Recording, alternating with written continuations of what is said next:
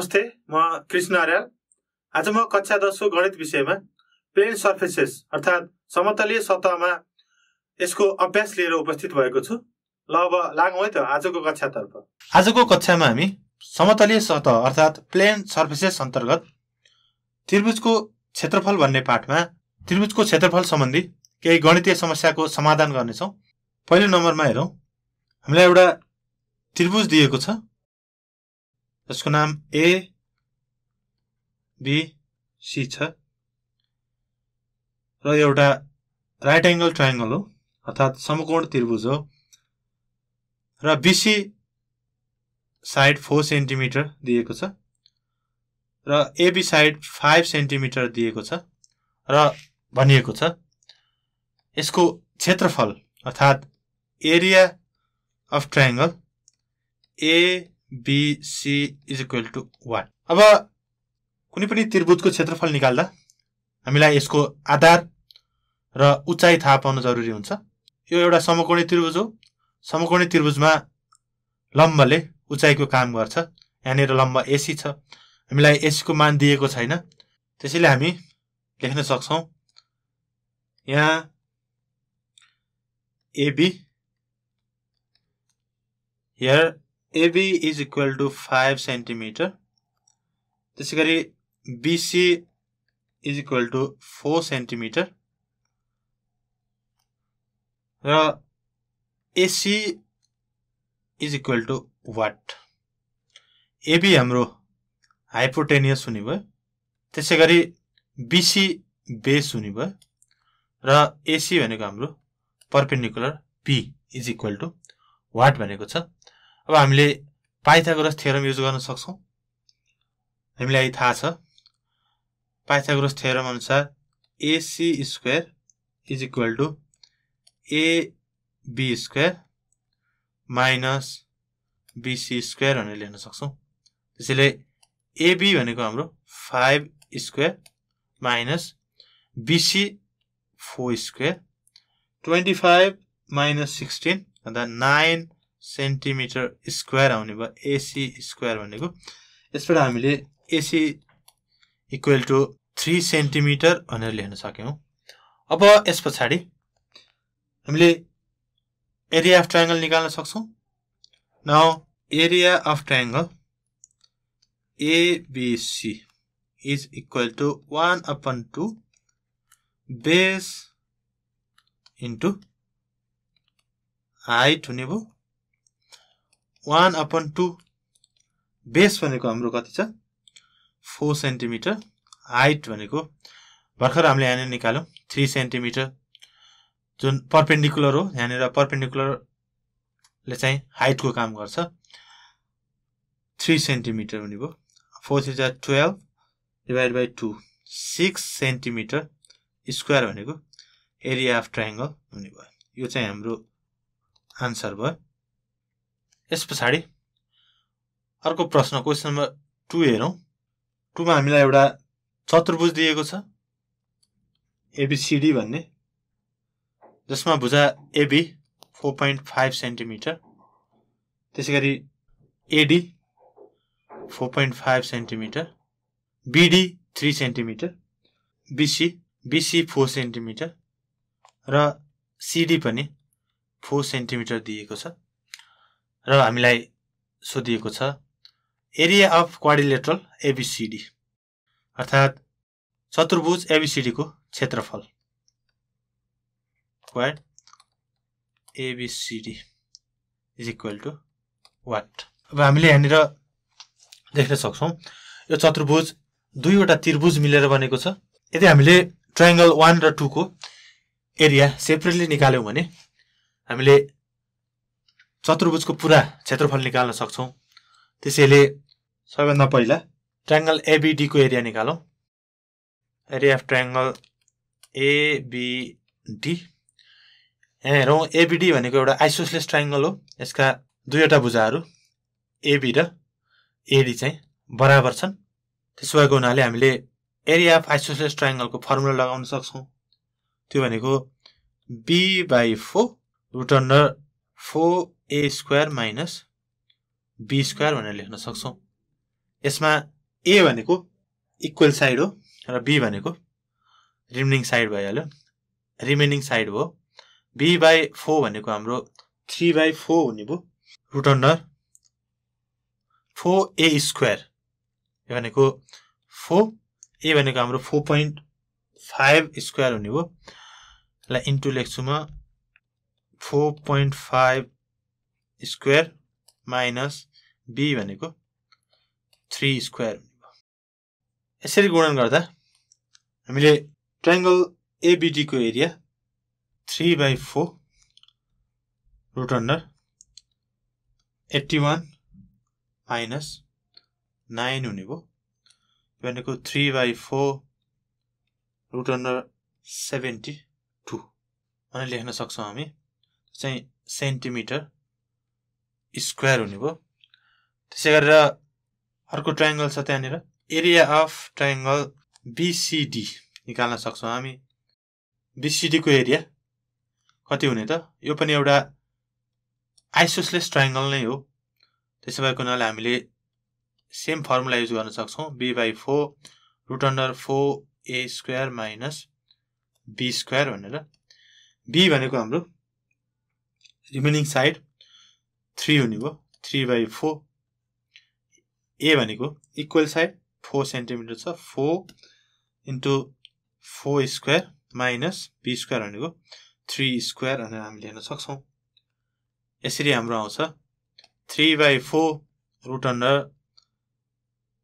64 minus 9 55 centimetre square आउने भयो बस पछाडी एरिया अफ क्वाड्रिलेटरल हामीले निकाल्न सक्छौं area of quadrilateral ABCD is equal to triangle area of triangle ABD plus area of triangle BCD गर्न सक्छौं अब हाम्रो एरिया अफ ट्रायंगल ABD कति छ त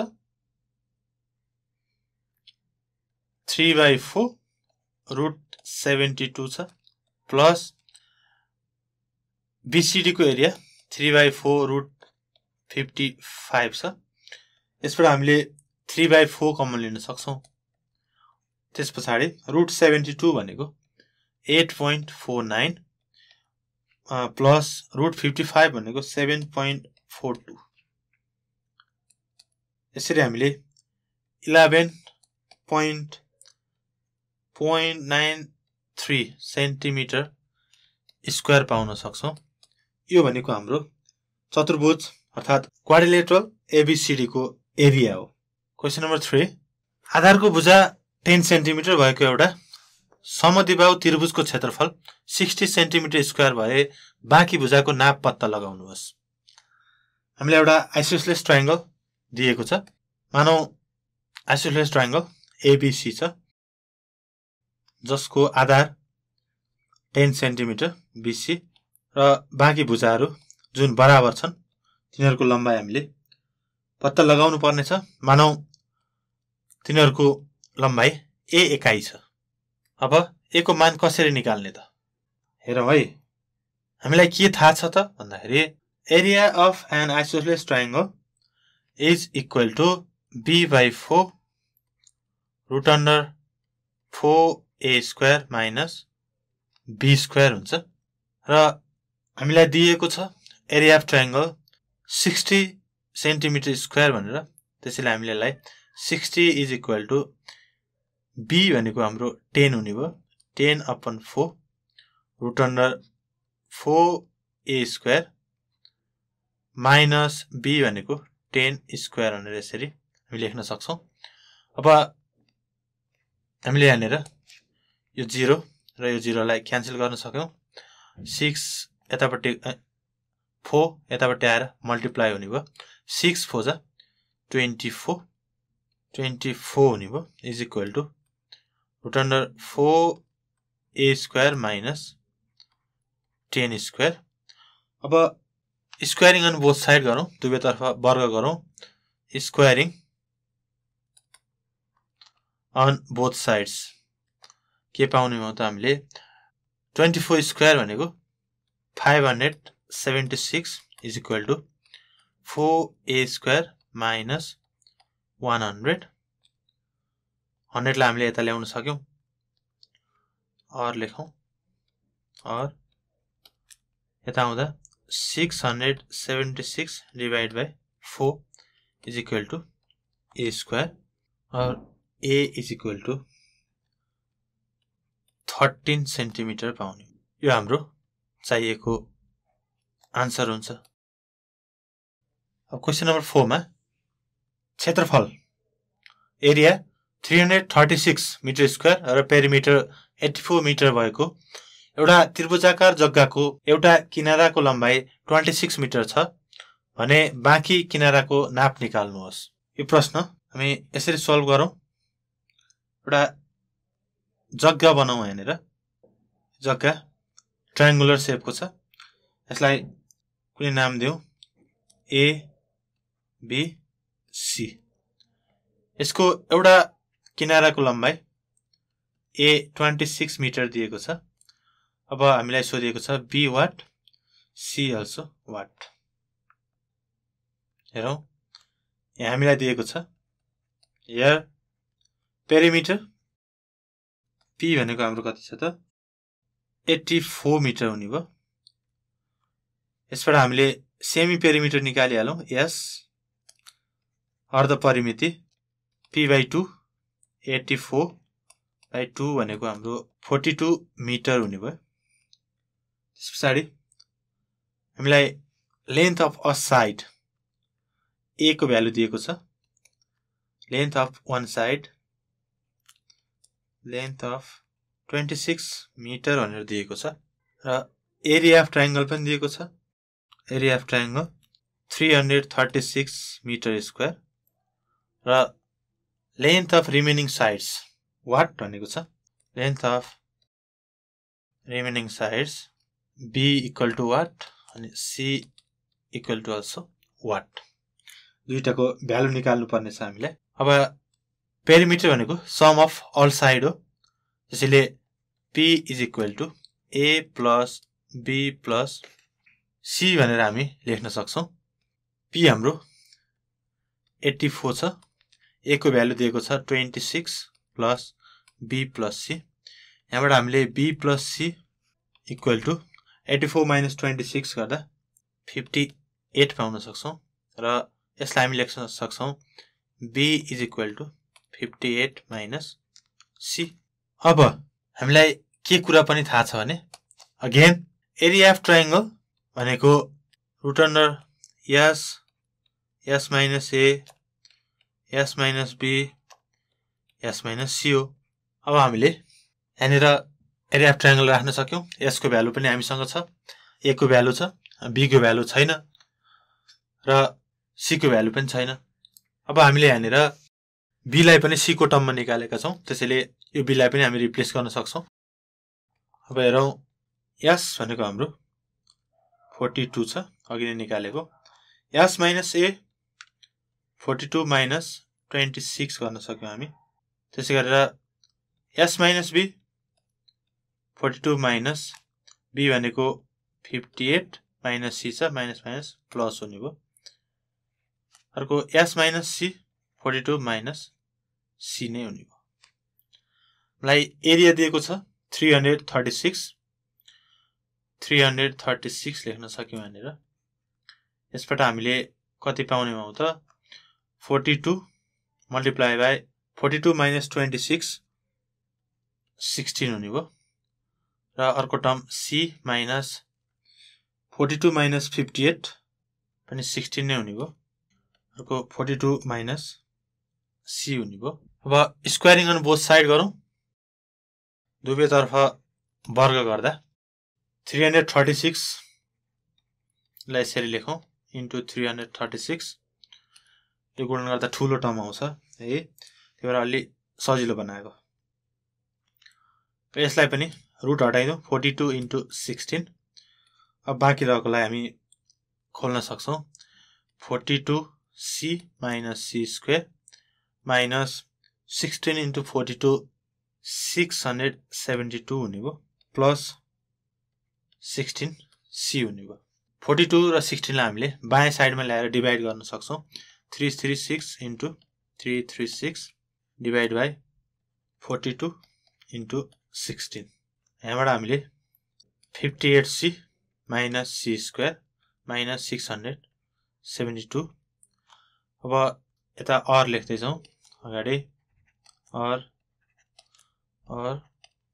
यहाँबाट हामीले 168 पाउन सक्छौं is equal to 58C minus C square minus 672 अब सबै टर्महरुलाई एकातिर र एकातिर शून्य बनाऊ त्यसो गर्दा हामीले C square minus 58C plus 840 is equal to 0 पाउने भयो अब यो टर्मलाई फ्याक्टराइज गरौँ फ्याक्टराइज गर्दा C square minus 30 plus 28C 58 हुने भयो plus 840 is equal to 0 अब यसलाई हामी और C square minus 30C minus 28C plus 840 is equal to 0 लेख्न सक्छौं र यसबाट हामीले C minus 30 और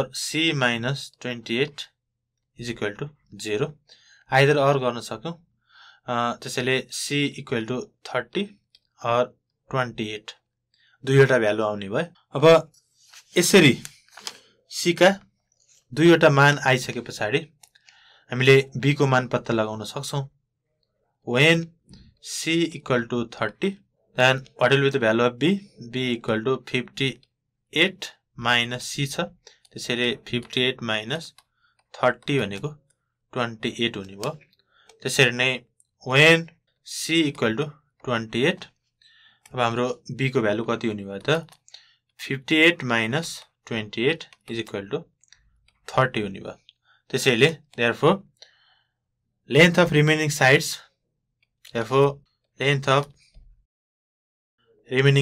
भनेको के हुँदो रहेछ त either 30 and 28 or 28 and 30 यो चाहिँ हाम्रो आन्सर हुने भयो है 30 र 28 अथवा 28 र 30 भन्न सक्छौं अब यसका साथसाथै म आजको कक्षाको अन्त्यतिर आइपुगेको छु अब केही प्रश्नहरू तपाईलाई गृहकार्यको रूपमा छोडेर जाँदै छु अब गृहकार्यको लागि प्रश्नहरू छन् आजको गृहकार्यको लागि प्रश्न छन् question number 1 find the area of given triangles question number 2 semi perimeter 10 centimetre र एउटा भुजाको लम्बाइ 9 सेन्टिमिटर भएको त्रिभुजको क्षेत्रफल 6√5 सेन्टिमिटर स्क्वायर भए बाँकी भुजाको नाप पत्ता लगाउनुहोस् क्वेशन नम्बर 3 मा एउटा त्रिभुजाकार जग्गाका किनाराहरू 12:17:25 को अनुपातमा छन् यदि परिमिति 540 मिटर भए क्षेत्रफल निकाल्नुहोस् र क्वेशन नम्बर 4 मा छ find the area of given figure यहाँनेर एउटा काइट दिएको छ